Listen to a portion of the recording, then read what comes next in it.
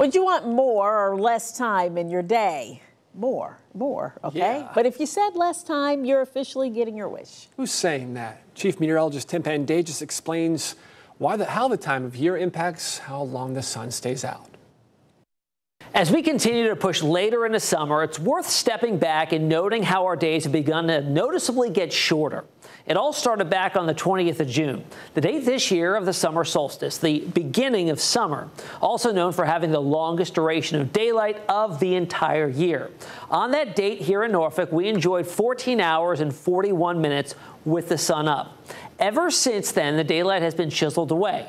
At first, it wasn't noticeable nearly at all, losing a measly few seconds. But gradually, the daylight began to fall off at over 1 minute per day, which on a day-to-day basis doesn't seem like very much. But add it all up, it amounts to a sizable loss of daylight.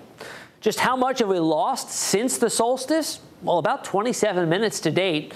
The loss of daylight will accelerate, though. By the end of August, we'll have lost a total of 1 hour and 43 minutes of daylight. Of course, it doesn't end there, losing daylight each day right up until the winter solstice in December. This loss of daylight is most notable in the time of sunrise and sunset.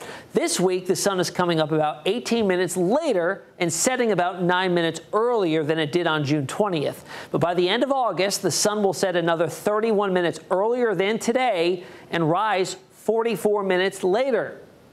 For 13 News Now, I'm Chief Meteorologist Tim Pandajis.